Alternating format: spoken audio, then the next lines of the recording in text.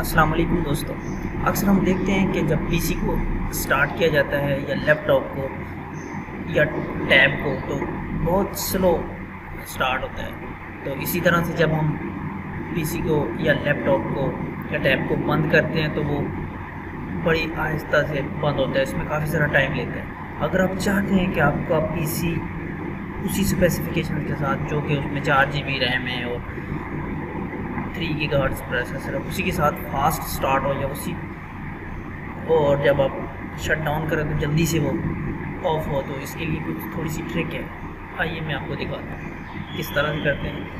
ये मैं करके दिखाता हूँ आपको, आप इस तरह करें, देखिएगा कि आपके पीसी किस तरह से जल्दी से शट डाउन करेंगे तो शट डाउन हो जाएगा, और जब विंडो स्टार्ट करेंगे तो क्विकली विंडो स्टार्ट होगा। इसके साथ साथ आप ये भी देखें, अगर आपके पीसी में जो हार्ड ड्राइव लगी हुई है वो SD हार्ड ड्राइव है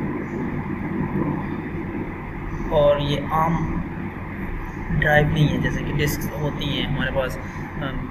स्टैटिक डिस्क के अलावा नॉर्मल डिस्क पुराने दौर की डिस्कें हैं, अभी भी हार्ड ड्राइव पुरानी यूज़ की जाती है। लेकिन अगर SD हार्ड ड्राइव है तो आपका पीसी तो क्विकली स्टार्ट होगा और क्विकली बंद होगा। लेकिन अगर आपकी आम हार्ड ड्राइव भी है तो उसी के साथ भी बहुत ही फास्ट ये स्टार्ट होगा। देखिएगा अभी ये आप सबसे पहले जाएंगे, कोई भी विंडो हो तो सर्च में जाएंगे, सर्च में जाके लिखेंगे टास्क मैनेजर, ठीक है, और आपका टास्क मैनेजर इस तरह की ऐप आ जाएगी। उसको ओपन करेंगे,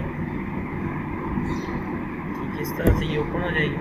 फिर उसके बाद आप जाएंगे, पहले प्रोसेस है, फिर परफॉर्मेंस है, एप्लीकेशन हिस्ट्री है और स्टार्टअप यूज़र डिटेल्स को सब। स्टार्टअप मेन्यू में जाएंगे आप, तो आपने देखना है यहाँ से अपने जितने यहाँ पे सॉफ्टवेयर पड़े हुए हैं सबको चेक करना है कि जैसे कि मेरे पास यूटॉर्रेंट पड़ा हुआ, तो यूटॉर्रेंट अगर मैं यूज़ भी नहीं करता तो ये यहाँ पे इसकी स्टेटस एनेबल था, तो मैंने इसको इस पर यहाँ पे आ गए, यहाँ पे स्टेटस पे, ठीक है, तो यहाँ पे राइट क्लिक किया, एनेबल का ऑप्शन, अगर मैं इसको एनेबल कर देता हूँ तो मेरा पीसी स्लो स्टार्ट होगा, क्योंकि जैसे विंडो स्टार्ट होगी तो सबसे पहले सॉफ्टवेयर ने रन करना है, उसके बाद ये पीसी ने आगे प्रोसेस शुरू करना है। तो अगर ये डिसेबल होगा तो पीसी ने फर्दर कोई प्रोसेस नहीं करना, जस्ट स्टार्ट होना है क्विकली, तो आप उस पर फ़ौरन से काम शुरू कर सकते हैं। उसके बाद ये अडॉप्टेड क्लाउड्स हैं, मेरे यूज़ में नहीं आता फौरी तौर पे, इसलिए मैंने इसको डिसेबल किया हुआ।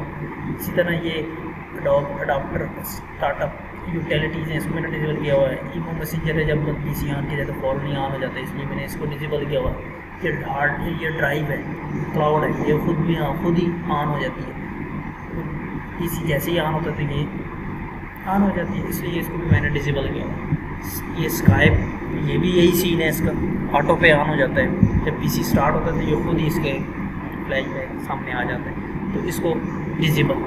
इसी तरह ये एक और सॉफ्टवेयर इसको डिसेबल, मैंने जितने जो अननेसेसरी सॉफ्टवेयर हैं सबको डिसेबल किया सिवाय क्रोम के, ठीक है। गूगल क्रोम को यूज़ करता है बंदा तो इसलिए वो भी ये नहीं कि ये जब डिसेबल कर दिया यूज़ नहीं कर सकते, जब इन पर डबल क्लिक करोगे तो ये ऑन हो जाएंगे, ठीक है। यहाँ से आके दोबारा से आप एनेबल इनको कर सकते हैं, टास्क मैनेजर में जाके एनेबल कर दें।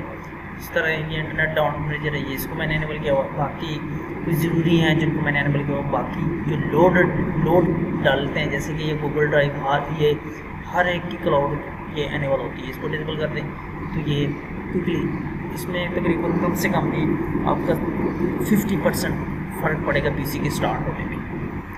तो इसके साथ साथ एक ये चीज़ है कि ये प्रोसेस मेन्यू में जाएं, प्रोसेस मेन्यू में जाके आप देख सकते हैं कि इस टाइम पीसी कितना रन कर रहा है, ठीक है, और बाकी ऐप्स कितनी रन कर रही हैं। और अगर परफॉर्मेंस में जाते हैं तो इसमें CPU से अलग ग्राफ की शक्ल में आ जाते हैं। मेमोरी में जाएंगे तो आपकी रैम कितनी यूज़ हो रही है इन टाइम, तो ये शो कर रहा है। इसके बाद डिस्क ड्राइव में जाएंगे तो ये ड्राइव आपकी शो कर रहा होगा किस स्पीड से ट्रांसफर, बिट रेट वगैरह ट्रांसफ़र रेट चेक करना चाहिए हार्ड ड्राइव पे। तो अगर SD हार्ड ड्राइव है तो फिर तो 100 MB/s भी होता है, लेकिन आम हार्ड ड्राइव जो होती है उसमें स्पीड कम ही होती है। और यहाँ पे वाईफाई का सिग्नल होता है कि कितनी स्पीड आ रही है, क्या सीन है, कितने सिग्नल्स हैं, क्या इसका IP एड्रेस है। तो इस तरह से आप ये चेक कर सकते हैं। और कौन सी ऐप कितना करंट टाइम में यूज़ कर रही है, ये ऐप हिस्ट्री में आप चेक कर सकते हैं। ठीक है, थैंक यू फॉर वॉचिंग।